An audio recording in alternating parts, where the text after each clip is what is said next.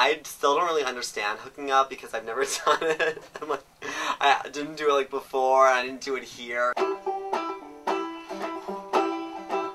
I was never in a relationship in high school, and I had always gone to private school, so I didn't really know any of the kids in my neighborhood. Like, I knew basically like everyone in my school by name. There were like 300 people, and I was definitely the only out like gay student, so I didn't have any relationships there. I was like wondering like, when is it going to happen? Am I going to like never find someone, because I felt like everyone around me was experienced already by like the end of high school, and I had like not done a thing.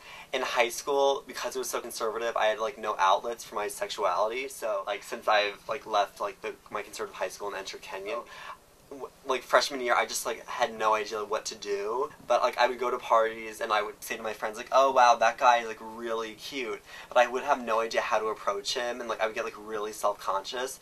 So yeah, freshman year was completely fruitless, like in that respect. It was like completely, yeah. But then sophomore year, nothing, like my behavior didn't change. I guess I was slightly more confident because I was like a sophomore and I was more familiar with the school than I was the year before. But so I was with my friend Jennifer, and we saw Marty, and he was showing like a mannerism that I also have. Like he was very nervously like biting. We thought he was biting his fingers, and that's what I do. So then Jennifer's like, let's go talk to that kid. And then, I don't know, we just started hanging out a lot.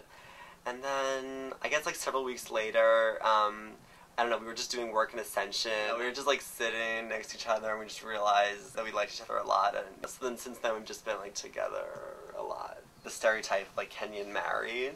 Well, so far that's been like stereotype has been proven true.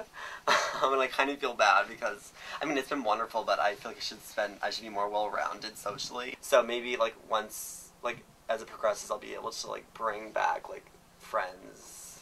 Yeah. Okay. I definitely think that someone who hasn't been like experienced that much sexually, or isn't even like out, like prior to coming to college, will like definitely be accepted at Kenyon.